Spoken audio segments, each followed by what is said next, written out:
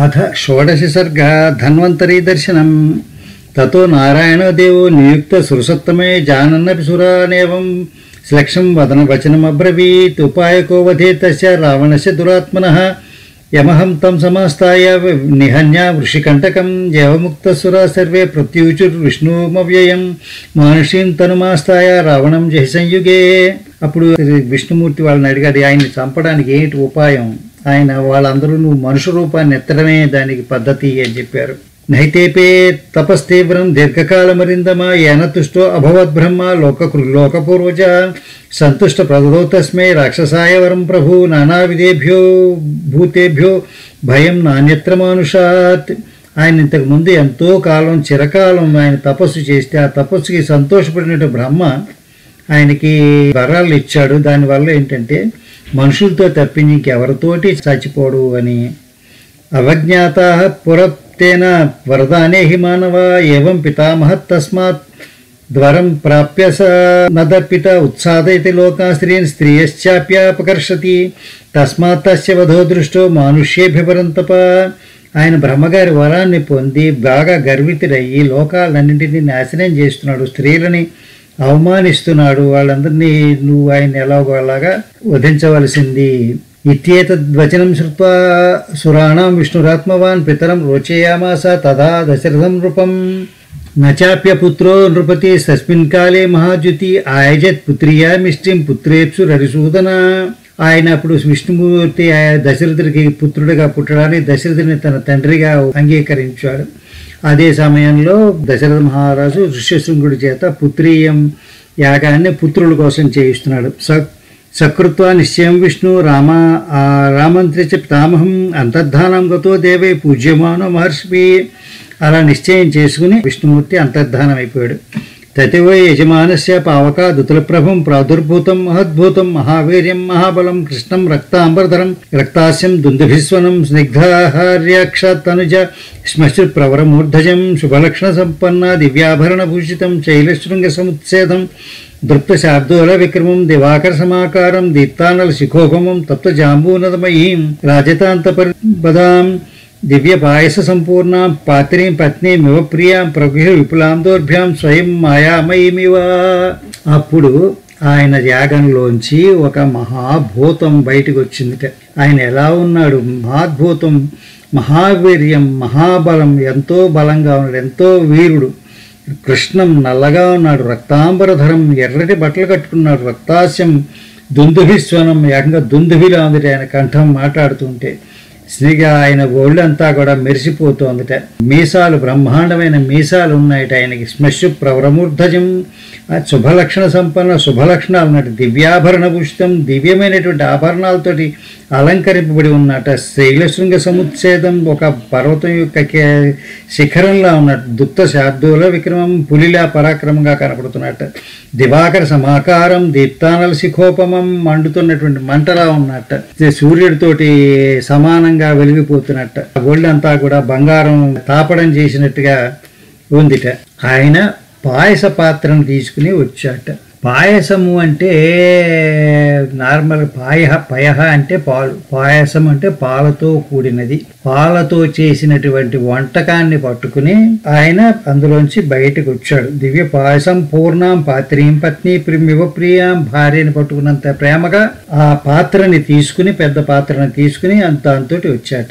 సమవేక్ష బ్రవీద్వాక్యం ఇదం దశరథం నృపం ప్రాజాపత్యం నరం విద్ధి మామిహాభ్యగతం నృప.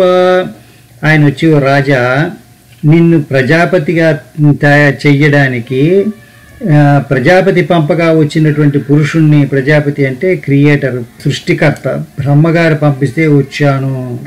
తతపరం తదా రాజా ప్రత్యువాచ కృతాంజలి భగవన్ స్వాగతంతే అస్తు కిమహం కరవాణితే. ఆయన రాజుగారు వెంటనే సమాధానం చెడు, భగవంతుడా స్వాగతం, నీకు స్వాగతముగాక, నీకు ఏం చేయాలో చెప్పు అన్నాడు. అధో పునరిదం వాక్యం ప్రాజాపత్యో నరో అబ్రవీత్ రాజాన్ బర్భయతా అచ్చయితా దేవ సద్య ప్రాప్త మిదంత్వయా. నువ్వు అందరినీ చేశావు కాబట్టి ఈ పాయసం, ఈ ప్రసాదం నీకు వచ్చింది. ఇదంతా నృపశార్దూల పాయసం దేవనిర్మితం ప్రజాకరం గృహాణత్వం ధన్యం ఆరోగ్యవర్ధనం.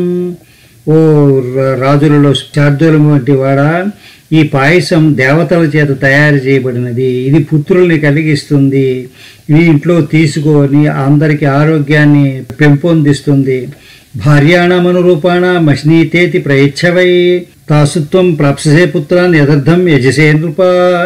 ఈ పాయసాన్ని భార్యలకు తినిపించవలసింది, నీవు ఆ భార్యలు ఎందు పుత్రులను పొందుతావు అని. తదేతి నృపతి ప్రీత శిరసా ప్రతి గృహ్యతాం పాత్రీం దేవాన్న సంపూర్ణాం దేవదత్తాం హిరణ్మయాం.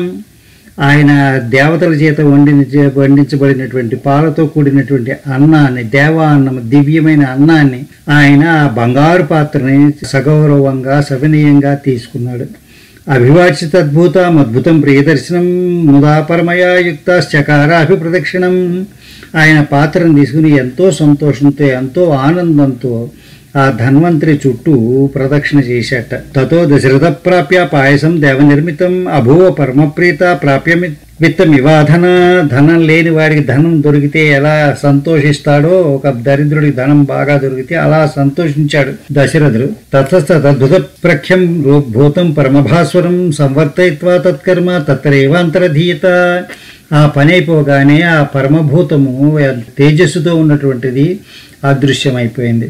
హర్షరశ్మిరుద్యోతం తస్యాంతఃపుర మాభభో శారదశ్యాభిరామస్య చంద్రస్యేవ నిభో అంశుభి. ఆయన చంద్రుడిలాగా వెలిగిపోతూ చక్కగా తన అంతఃపురానికి వెళ్ళాడు. సో అంతఃపురం ప్రవిశ్యైవ కౌశల్యామిదమబ్రవీత్ పాయసం ప్రతిగృహ్ణీష్వ పుత్రియం త్రిదమాత్మన. ఆయన కౌశల్యాదేవి ఇంటికి ముందు వెళ్ళాడు. కౌశల్యాదేవి ఇంటికి ఎందుకు వెళ్ళాడు? ఎందుకంటే కౌశల్యాదేవి ఆయన పట్టపురాణి, అందరిలోకి పెద్దది, ఆయనకి ఇవ్వాలి కాబట్టి అక్కడికి వెళ్ళి ఇది దివ్యమైనటువంటి పుత్రీయ యాగం చేసినప్పుడు వచ్చినటువంటి పాయసం, ఇది తీసుకో. కౌసల్యాయ నరపతి పాయసార్థం తదవుతదా అర్ధాదర్థం తదో చాపి సుమిత్రాయే నరాధిప. ఆ దశరథుడు పాయసం ఇచ్చిన పాయసంలో సగం కౌశల్యకి ఇచ్చేశాడు. ఆ మిగిలిన సగంలో సగం సుమిత్రకి ఇచ్చాడు. అంటే సుమిత్రాదేవికి 1/4 వచ్చింది, 4వ వంతు వచ్చింది. కైకేయే విశిష్టార్థం తదో పుత్రార్థ కారణాత్. ఆ మిగిలిన 4వ వంతులో కైకేయికి సగం ఇచ్చాడంటే 1/8 వచ్చింది, 8వ భాగం వచ్చింది కైకేయికి. ప్రదో దాచావశిష్టార్థం పాయస్యామృతోపమం అనుచిత సుమిత్రాయే పునరేవ మహీపతి. ఆ మిగిలిన 1/8ని తీసుకొచ్చి మళ్ళా సుమిత్రాదేవికి ఇచ్చాడు. సుమిత్రాదేవికి 2 సార్లు ఇచ్చాడు పాయసం. 2 కొడుకులు పుట్టారు. ఏవం తాసాం తదో రాజా భార్యాణం పాయసం పృథక్. అలా భార్యలందరికీ 3 భార్యలకి ఆయన విడివిడిగా పంచిపెట్టాడు. ఆయనకి 350 మంది భార్యలు ఉన్నారు. అయోధ్యాకాండలో ఆయన పోయినప్పుడు మహర్షి వివరిస్తారు. అయితే 350 మంది ఉన్నప్పటికీ కూడా 3కే ఇచ్చాడు. 3కి ఎందుకు ఇచ్చాడు? ఎందుకంటే ఆ రాజుగారికి ఎంతమంది భార్యలైనా చేసుకోవచ్చు, అట్లీస్ట్ మన ధర్మశాస్త్రం ప్రకారం ఆ కాలంలో నడిచింది. అందులో ఏంటంటే ఆయన తన కులం వాళ్ళు క్షత్రియులు, వైశ్యులు, శూద్రులు 3 కులాల నుంచి చేసుకోవచ్చు. ఆయన క్షత్రియుడు కాబట్టి, అంటే ఈ 3 క్షత్రియులు అయి ఉండాలి. తన కులం వాళ్ళ నుంచే పుత్రుల్ని పొందాలి. ఎవరైనా సరే, ఎవరికైనా ఏ కులం నుంచి భార్యలున్నా తన కులం భార్య నుంచి పొందిన పుత్రులే మంచి పుత్రులు, వాళ్ళే ధర్మపుత్రులు అని మన ధర్మశాస్త్రంలో చెప్పబడింది. అందుచేతనే ఆయన తన క్షత్రియ భార్యలైన కౌశల్య, సుమిత్ర, కైకేయికి 3కి కొడుకులు కలగాలని చెప్పి వాళ్ళకి ఇచ్చాడు. తాసేతత్ పాయసం ప్రాప్య నరేంద్ర శోత్తమాస్య సమ్మానం మేనిరే సర్వ ప్రహర్షోదితచేతస. ఆ 3 భార్యలు కూడా మాకు ఇంత స్పెషల్గా ఇచ్చాడు ట్రీట్మెంట్ అని చెప్పి పొంగిపోయారు. తత్సుతాప్రాశ్య తదుత్తమ స్త్రీయో మహీపతేరుత్తమ పాయసం పృథక్ హృతాశనాదిత్య సమానతేశ చరేణ గర్భాన్ ప్రతిపేదిరే తదా.